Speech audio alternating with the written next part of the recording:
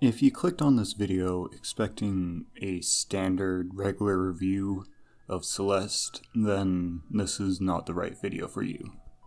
This video is about me and my relationship with the game. It's very lightly scripted. It's gonna have very little editing done to it, much like my one-take series, except maybe even less so.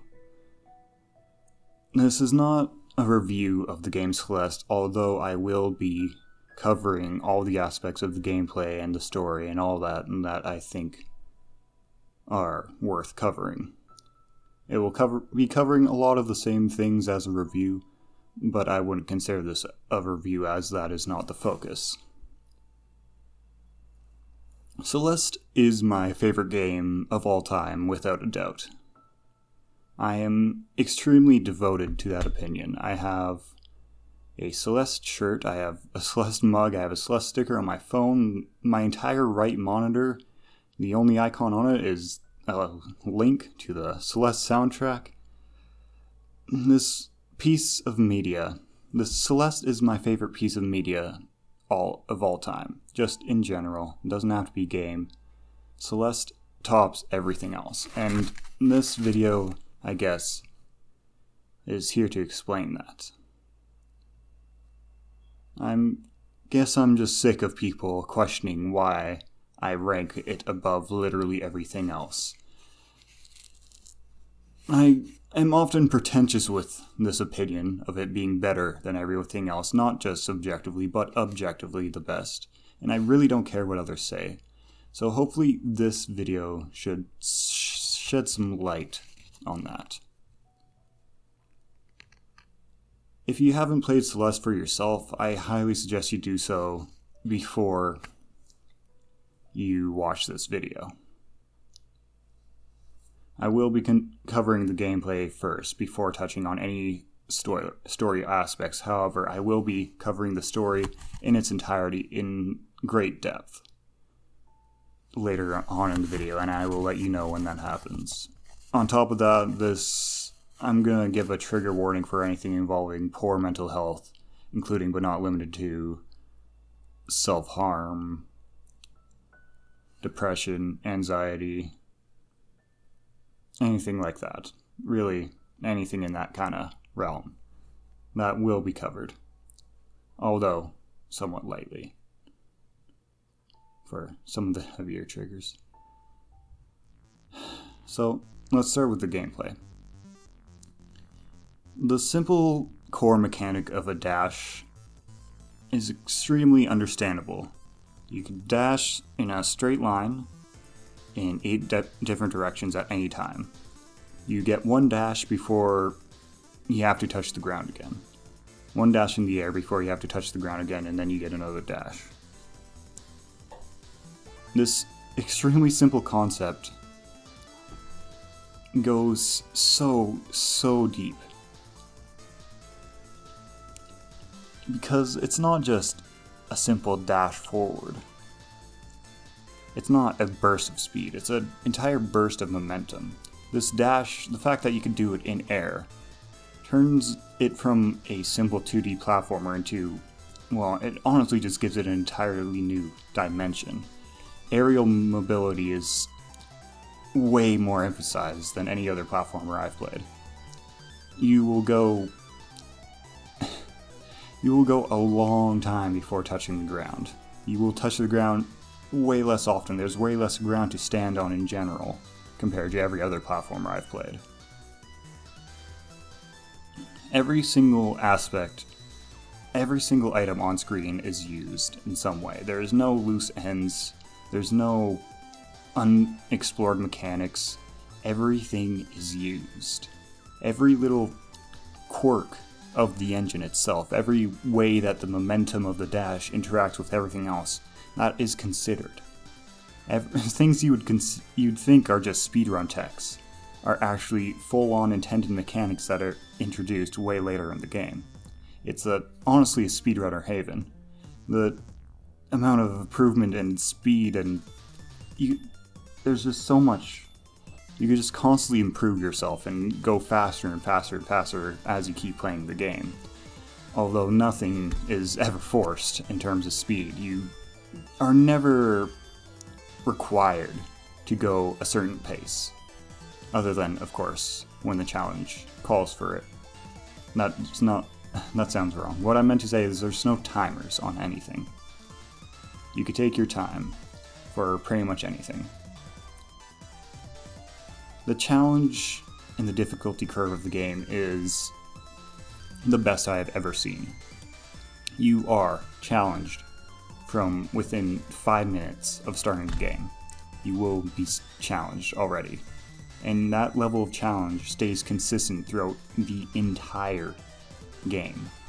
Whether you are doing endgame content, just cleaning up, going for 110%, true 100% or whatever, or just completing the main story, you will always feel challenged.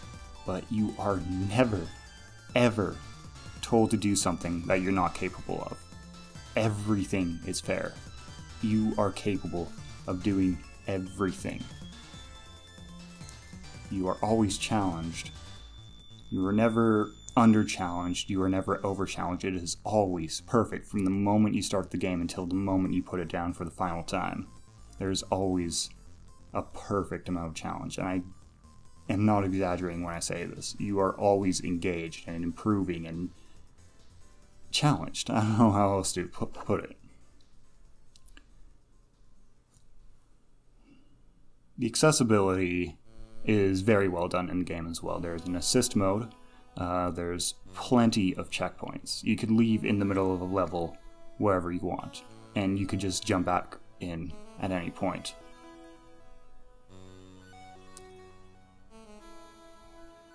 It also always... the game... Sorry, back to accessibility. Every single cutscene is skippable. Every single time where you are not physically moving the character, Madeline, can be skipped. Sorry, let me backtrack a little bit to the speedrunning thing. Every time you die, it is, like, I didn't time it myself, but probably about half a second death animation, not even that. And even that can be sped up. Every single aspect of quote-unquote waiting can be sped up. You die and you are back in the action within, like, 10 frames, 15 frames. Maybe not that little, but it is incredible how little waiting there is in this game. There is actually next to none. You are always in the thick of it. The game also just always consistently keeps giving you more. It took me about 7 hours to complete the main story for the first time. I am now about 60 hours into my main save file, and I wouldn't even consider myself close to 100%. And it's all been new content. There's no filler. It just keeps giving and giving and giving. Every time you think you're done, there's just more to do in the best way possible. You know, you could get so much out of this game. $20, and you could easily get probably a good 100, 200 hours if you want to go for true 100%. Even more, depends on your skill level. And it just gives and gives and gives and does not let up.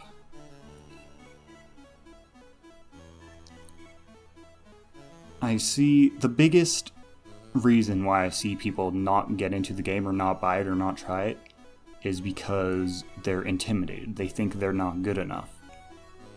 I am inclined to disagree. This game can be beaten by anyone. Yes, it is incredibly challenging, but it's nothing anyone can't do. It is the easiest hard game I have ever played. I will not say this game is easy. It will absolutely challenge you, no matter what. But people see you doing endgame shit and assume that they have to be able to keep up with that. But everyone starts with their first steps. A lot of the time they don't see the first few moments of the game that everybody has to go through. It's constantly accelerating the challenge, so if you take a look at the game, partway in, it already seems way ahead of what your skill level would be. Don't be intimidated by not being good enough at platformers, because really, I truly mean this when I say this. I feel like anyone can be able to play this game as long as you could hold a controller and press buttons. And even then, there is assist mode. And honestly, the story's worth it, even with assist mode.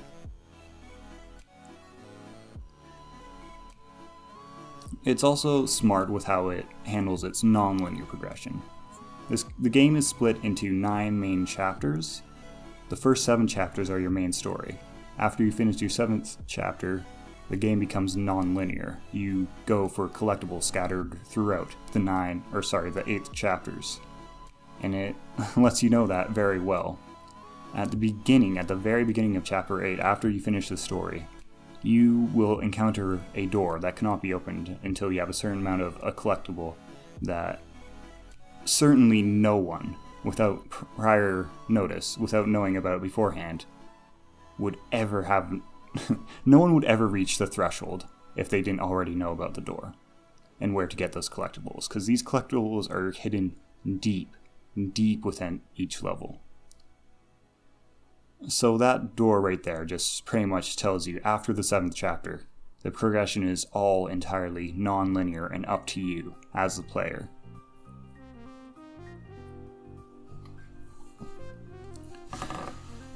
How does the difficulty stay consistent even with the non-linear progression? Well, it's just everything past that point is at a similar skill level, you know?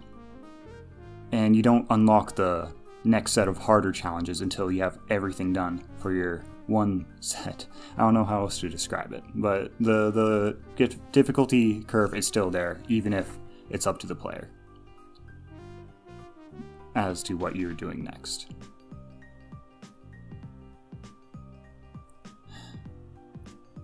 Back to what I was saying about constant acceleration of challenge. You don't even realize the insane shit you're doing, the insane shit that you're pulling off, until you go back and try the same level again, and then all of a sudden, oh, this level that took me 40 minutes before is taking me 8 minutes. This level that took me 1,000 deaths before took me 50. It's insane. It's like that old euphemism about boiling a frog. You don't even know how good you're getting. And, well, I guess the boiled frog is a little bit more morbid. The frog doesn't know it's being boiled alive until it's too late. I felt like that with Celeste. I didn't realize that I was playing so intensely that I was literally giving myself carpal tunnel until I was like halfway through the main content. Past the main story, of course. If you do have carpal tunnel, don't worry about it. The main story will not be enough to trigger that for most people.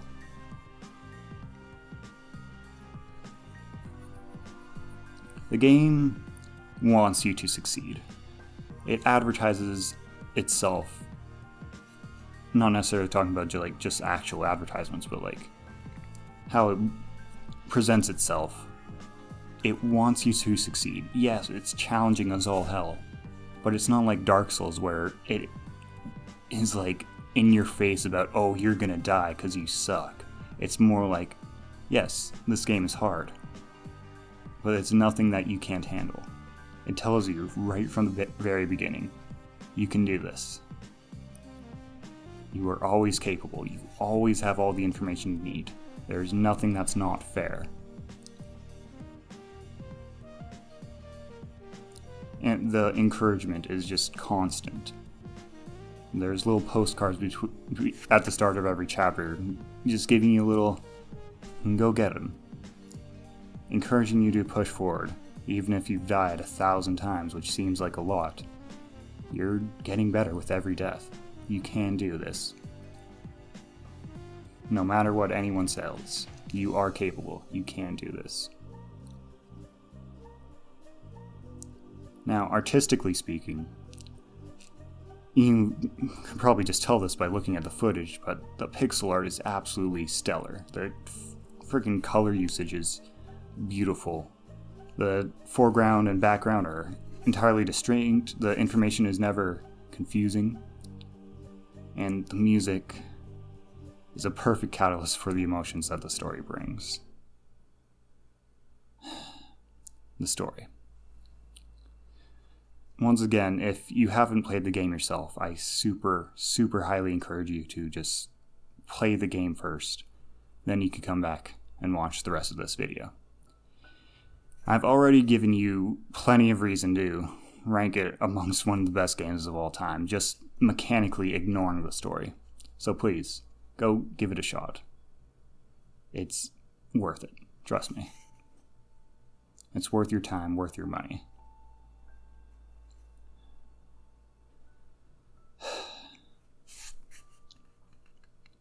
Celeste is a game about climbing a mountain.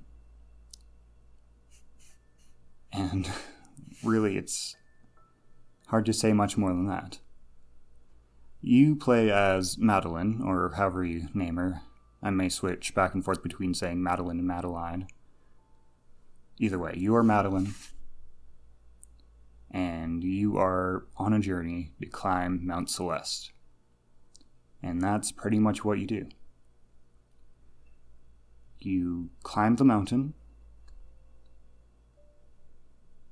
you meet a couple people, you fall, you stumble, but you climb back up, and eventually you reach the summit.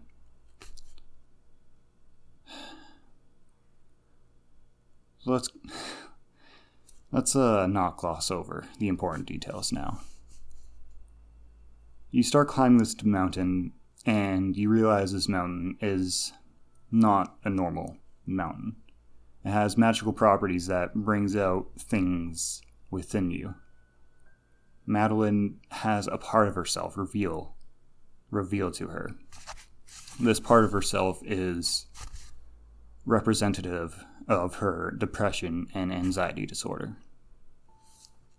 And she learns how to deal with it over the course of the journey.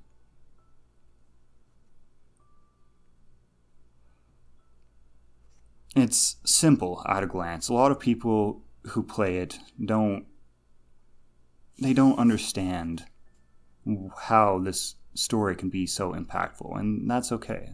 The story is made for a very specific audience. I am a part of that specific audience. It is simple at a glance, and if you don't relate to Madeline, then yeah, the story probably isn't anything special, but it really is very deep and very, very intentional with things that extend into the gameplay itself, which you wouldn't even be able to pick up on a lot of the time. Let's just go chapter to chapter, start at the beginning.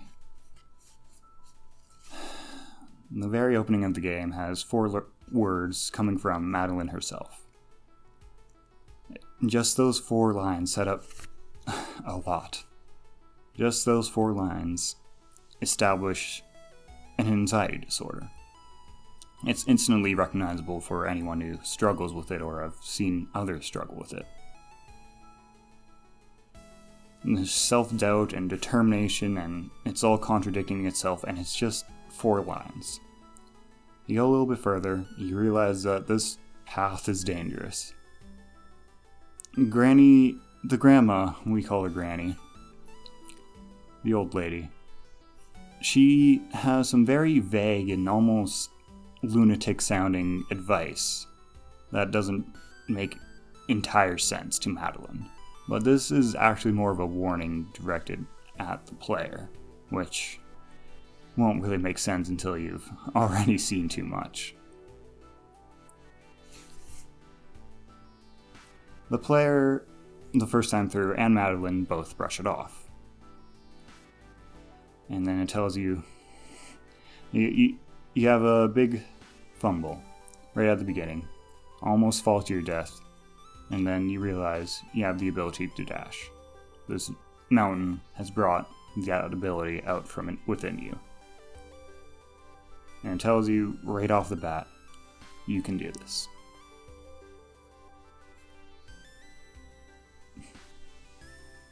Chapter 1 doesn't do too much. It introduces Theo, who is super kind and representative of what the player's friends who support them in their real life through their troubles. Theo is always there for you, always supportive, always friendly and kind, and that is very important. He is someone that you can trust at all times. So even if you technically just met the guy, you know instinctively that this guy is your friend.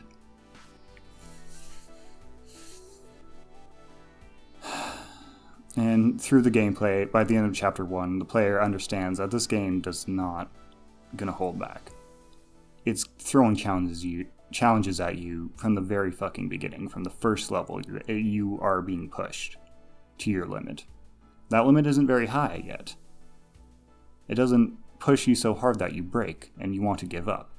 But it does push you enough where you're gonna tell yourself, okay, I have to take this game seriously. And this is all reinforced by the monument dedicated to those who perished during the climb.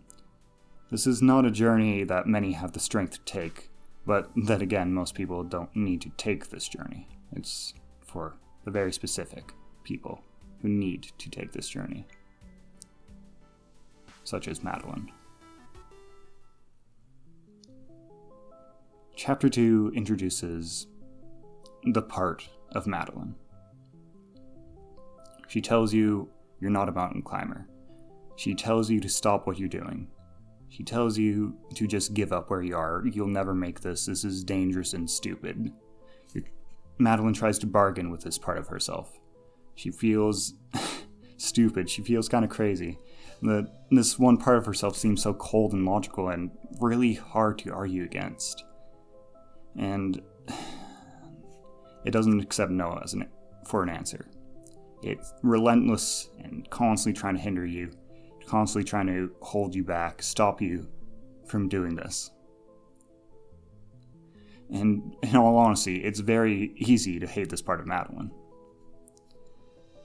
And then you get to this phone call. And the phone call shows how you can hate and blame yourself for the way things are, for the way you act, for the conditions you have. That can all be internalized hate, hate directed towards yourself,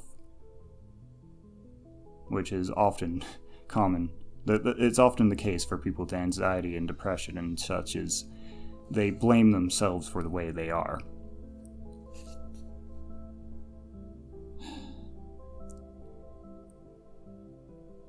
It prevents you from helping yourself because you think that you're faking it, or that you're not deserving of it, or that you're actually a bad person. And it can really prevent you from getting the help you need, and shutting off people who try to help you, or shutting out people who try to help you. Theo cuts in through the melancholy and fills the scene with warmth, and honestly just lightens the mood a whole lot, but this only lasts for as long as you are with him. As soon as you leave his side, everything gets all cold again.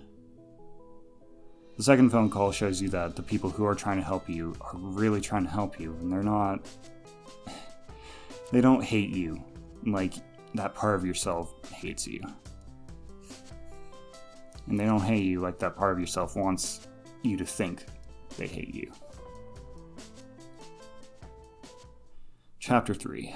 A lot of newer players will struggle with this chapter or hate it or be very annoyed by it. These balls of anxiety aren't controlled by the player like previous obstacles were. They're all independent from the player's actions. It's frustrating your first time through. It's not easy to work around. And all this is intentional. Oshiro, just like Madeline, has the same issues, anxiety, specifically. He's obviously not trying to hurt you, so you don't hate him like you hate that anxious part of Madeline. You may sympathize him, you want to help him, but he's still hurting you. Oshiro is representative of toxic relationships that almost everyone finds themselves in. Your first few times through Chapter 3, it's hard. Everything is out of your control, but there are clear patterns. you can learn to deal with it. Just like real toxic relationships in real life, there are patterns, and you learn how to deal with it. And most importantly, you can't stay. You have to leave for the sake of yourself. You can't keep trying. You can keep trying and trying to help, hoping that they'll get better, and maybe it does help them a little bit. But at the end of the day, they can only get better if they want to help themselves. You can help them along the right path, but at the end of the day, they're not going to make these major leaps until they take these major leaps themselves. And it's okay if you want to help, but you can't stay if it's hurting you, even if they don't mean to hurt you. You have to look out for yourself first. You can see immediately after finishing cleaning, he's ready to move on without even a thank you, while Madeline is still hanging on to it like, what the fuck, dude, I just did all this work for you and you're already brushing it off like it is nothing. It's very clearly a toxic relationship. But as much as Oshiro is toxic towards Madeline, Madeline is also toxic towards Oshiro towards the end. It works both ways. Oshiro is hurt by the part of you, just as his issues hurt you. Oshiro is hurt just as much as Oshiro hurt you. And by you, I mean Madeline, of course, you being the player, and the player being Madeline. At this point, we see Madeline truly despising that part of herself, starting to really resent this part of herself because, well, that part of herself is hurting the people around her when she really just wants to help. And that part of herself spins it back on her, saying, well, you don't actually want to help these people, you're just doing it to fuel your own ego. These helpful acts are actually selfish. They aren't, by the way, but this part of Madeline tells her that, and she probably believes it. At least to a certain degree. And at the very end, Oshiro ends up recognizing his mistakes and starts to correct them.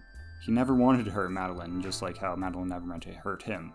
But it wasn't anything that Madeline did or said that made him want to change. Oshiro realized that he had taken things too far.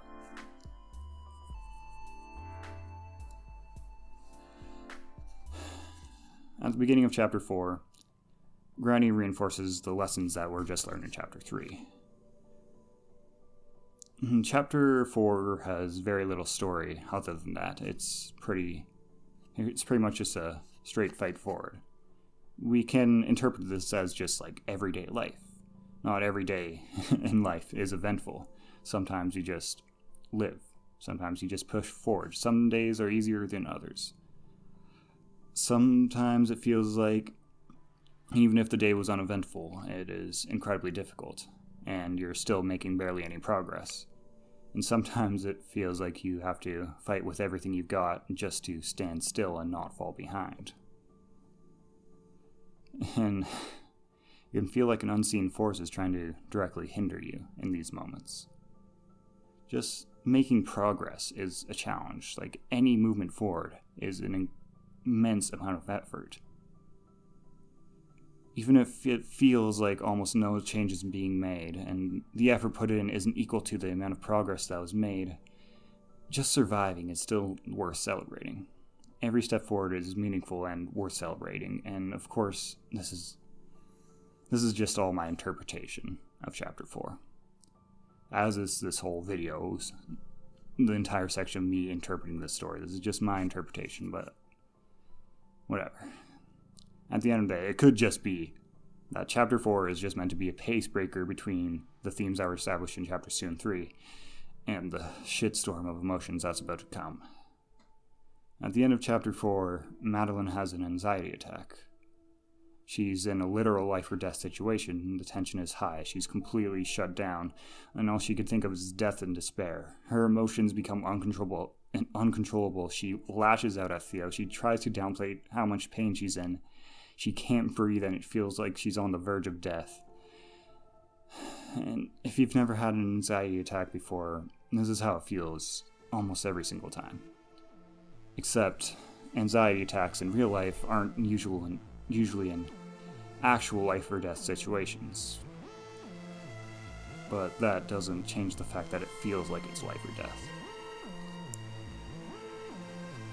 It can be something entirely mundane that triggers it. It doesn't even have to have a specific trigger. It can just happen. And even if you're entirely safe, it feels like you're about to fucking die. Like the world is collapsing around you and you just can't fucking breathe. You cannot get oxygen into your lungs. It's like you're drowning on dry land.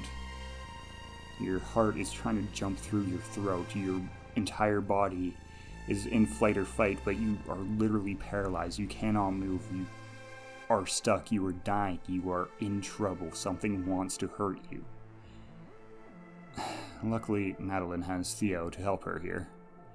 Having someone else around that you trust can drastically improve the length or intensity of anxiety attacks. It doesn't necessarily nullify it completely, but it can help quite a bit.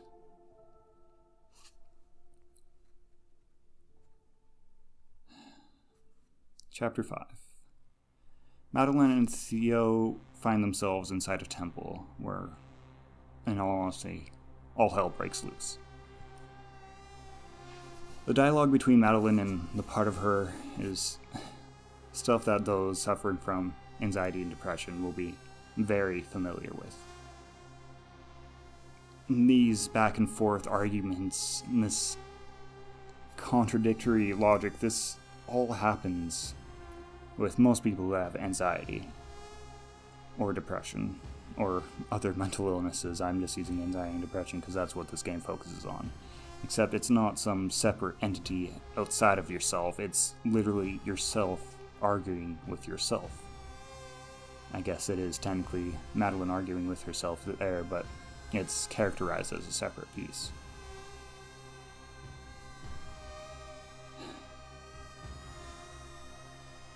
You attack yourself. You are both sides of an argument. You're at war with yourself. And there's violence and hate and verbal, emotional, sometimes even physical damage being done. And it's all on you.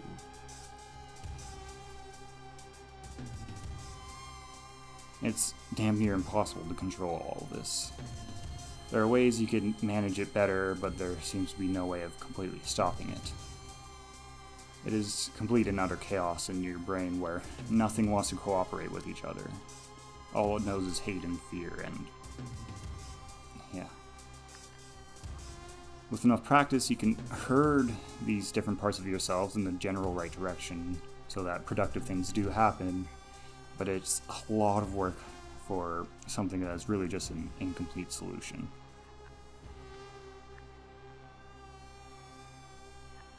Theo has his own problems going on, as do most people on Earth, but we really don't need to focus on those. You can interpret it if you want, but at the end of the day, this is a story about Madeline. You gotta take care of yourself first, just like we learned with Mr. Oshiro. Chapter 6.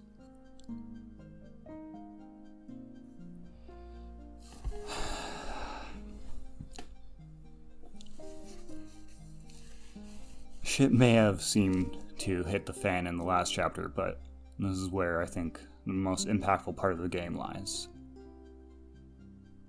It starts with a postcard that stands out compared to the gentle encouragement of the other ones. It's threatening. It's not encouraging at all, actually. It's oddly introspective compared to the rest that had come before it. Then we have a nice, prolonged talk about mental health, and I really do mean nice. And it was honestly executed extremely, extremely well. It helps those who don't understand what it's like to be anxious or depressed. it helps them to better understand it, and it also helps people who do know what it's like by putting it into words that they may not have found, or words they have found, or either way, it's showing them that they are understood, they are properly represented here, and it's okay to be like this. And this is normal. I feel like, yeah, this is a good time to mention that, yes, I am absolutely on Madeline's side of things here. I'm sure that this isn't a huge surprise to anyone who knows this game, or even just me as a person, but I am mentally ill. Every single word that comes out of Madeline's mouth here, whether it's the questions that she gives Theo or the answers in response to Theo's questions, it honestly just fucking touches my soul. These are all things that I've thought a million times before. On so many layers, I don't know how else to put it than I am Madeline, in a way. This entire journey, in fact, the ups, the downs, the entire process, I've been through all of it. Some of what Theo says I can relate to as well, but it's nowhere close to what I feel with Madeline. Every single thing she says feels as if it was taken straight from my brain, other than, well, not the drinking part. I was only 18 when I played this game for the first time. And while I'm not generally a fan of narcotics in general, or recreation, anyways, that's besides the point. I'm gonna try to keep it together and power through the rest of the story stuff before we touch on the personal stuff anymore. I'd like to draw attention to the background music in this part specifically. The music in this entire game is absolutely stunning. Beautiful. Lena Raine did an insane job. But this part especially touches me in a certain way. It's every comfortable leitmotif we've heard so far. It's a song of safety, warmth, comfort, understanding, growth. It's the song that you want to hear. And then, very, very quickly, it turns sour. Corrupted. All the warmth that was once there quickly fades away, leaving nothing but an eerie and hollow sound that is honestly not much pleasant to listen to. There's suddenly something very threatening surrounding you. It's fuzzy and seems to be coming from every direction, and also no directions. This effect is doubled if you have headphones, and if you have those, I'd recommend you try it while listening to this song. The songs are moving around you. The songs themselves are scary and loud, but when they all shift to one side, the other side is extremely eerily quiet and honestly just as threatening as the cacophony on the other side. Something's here to hurt you, and you don't know where it is or what it is or when it's coming, but it is approaching fast, and all you know is that it will hurt you. It's honestly a perfect encapsulation of what anxiety feels like, at least in my opinion. And then something snaps inside of you, and you plummet, and you lose all of your progress, and you start to drown.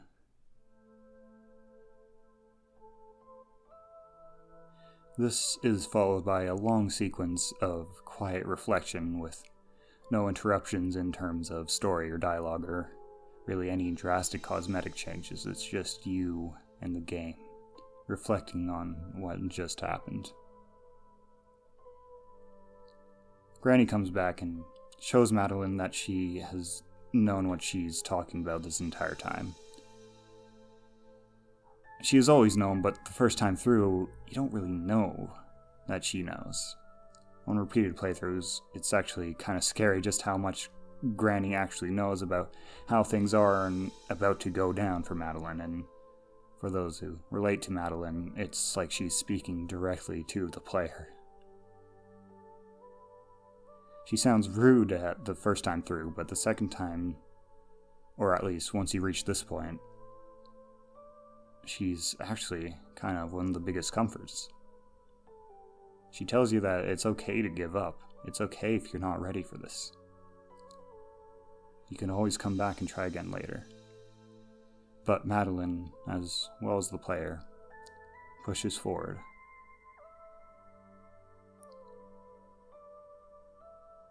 The scene is also pretty impactful if you're a spiteful person, such as myself. The line, "You're not a mountain climber," from chapter 2 is also repeated in this chapter, and it is honestly one of the biggest fuels into the fire.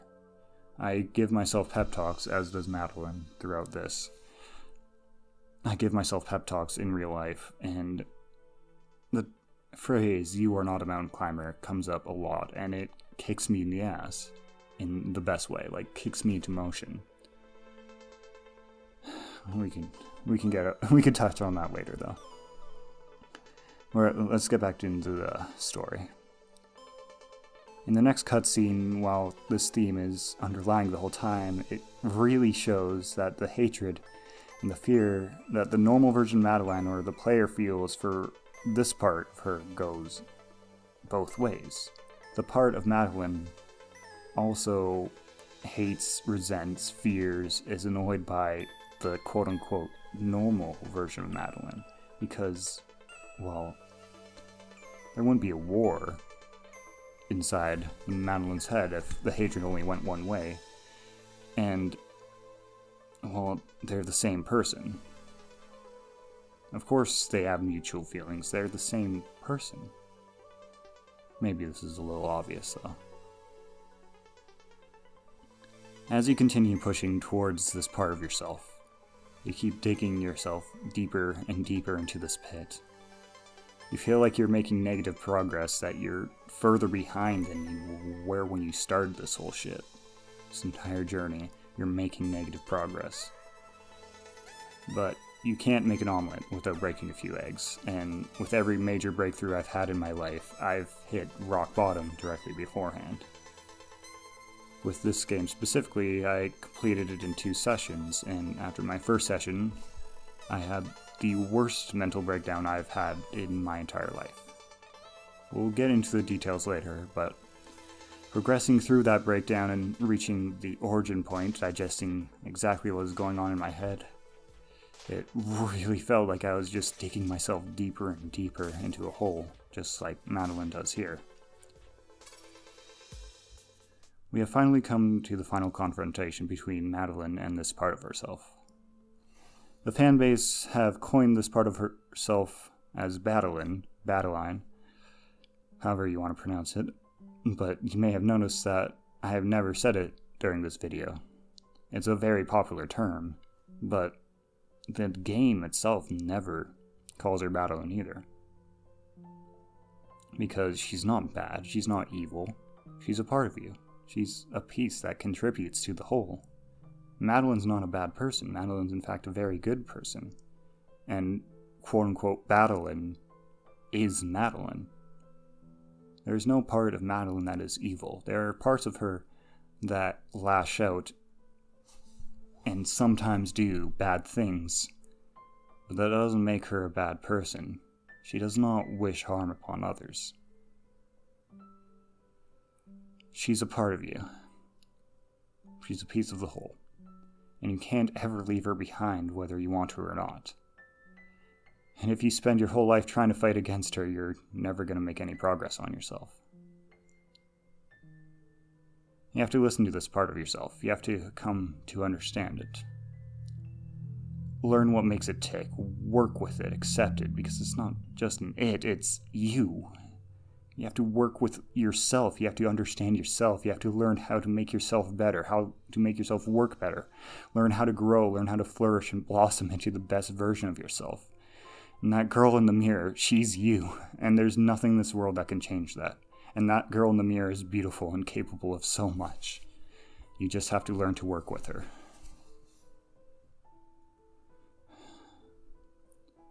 The rest of Chapter 6 and Chapter 7 are just a victory lap. There's really not much to cover in terms of story, which means that all that's left now is me.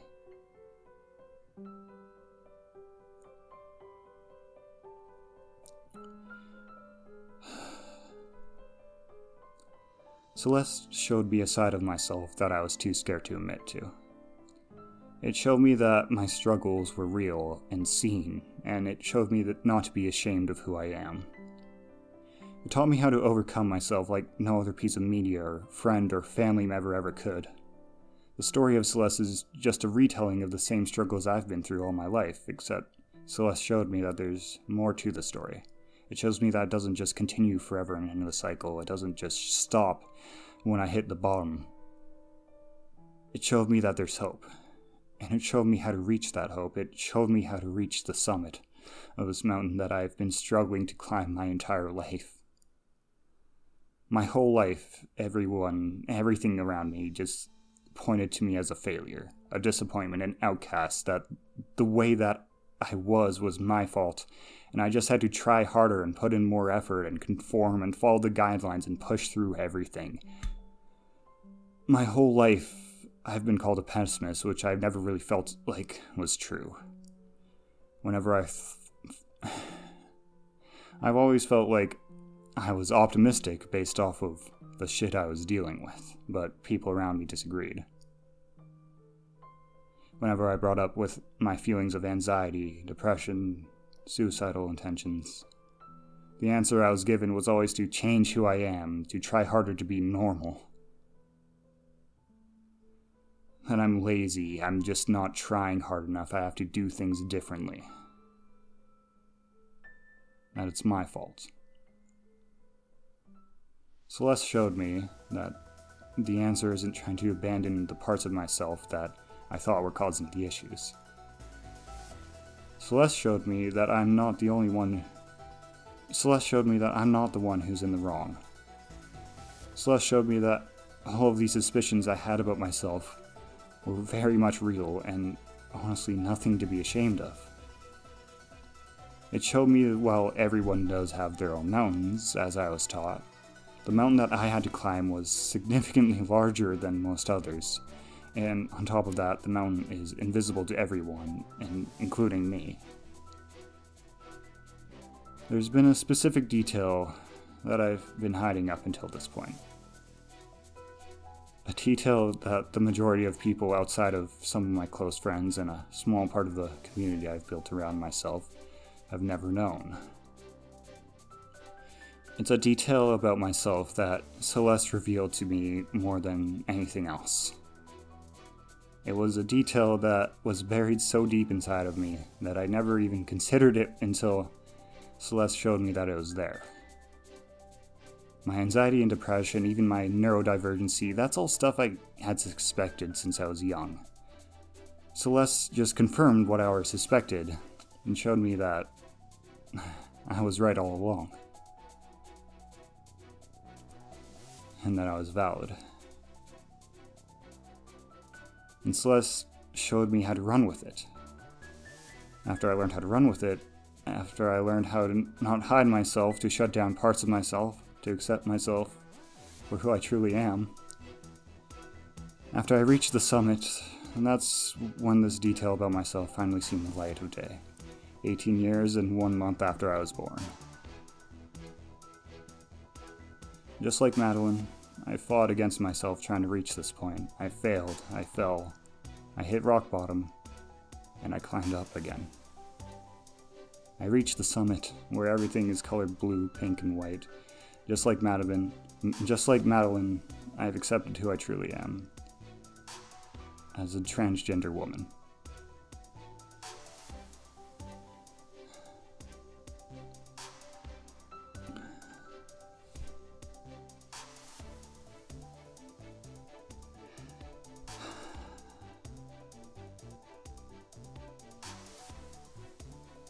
You know, in my first YouTube video, there was a throwaway joke that I didn't really come off as a joke, where I said, ever since I got out of my piss baby phase, 7 games total have made me cry. 3 of those games are Super Mario Galaxy.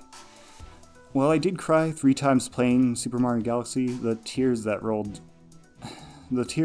rolled many, many more times for Celeste than just once. In fact, I credit my ability to cry at all in current times entirely to Celeste.